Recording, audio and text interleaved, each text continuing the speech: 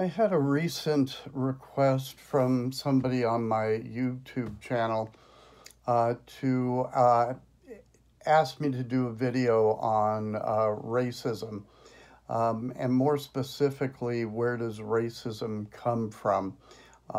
They felt that that had not really been talked about with all the rhetoric, and I think that that's accurate.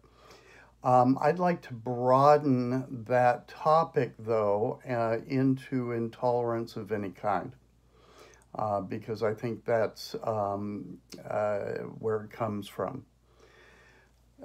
So there's a lot of different ways that we can kind of look at this. We can look at this historically, anthropologically, or psychologically. I'm going to do a little bit of all of those. But first, what I want to talk about is the idea of nature versus nurture.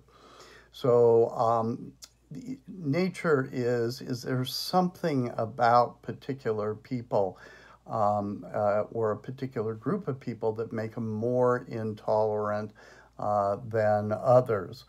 And then the other side is nurture, which is are we neutral really when we come out of the womb, and are we just taught to be either tolerant or intolerant?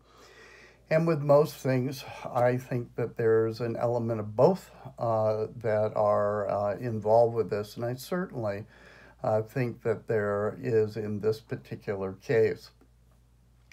I'm going to talk about the idea of the nurturing aspect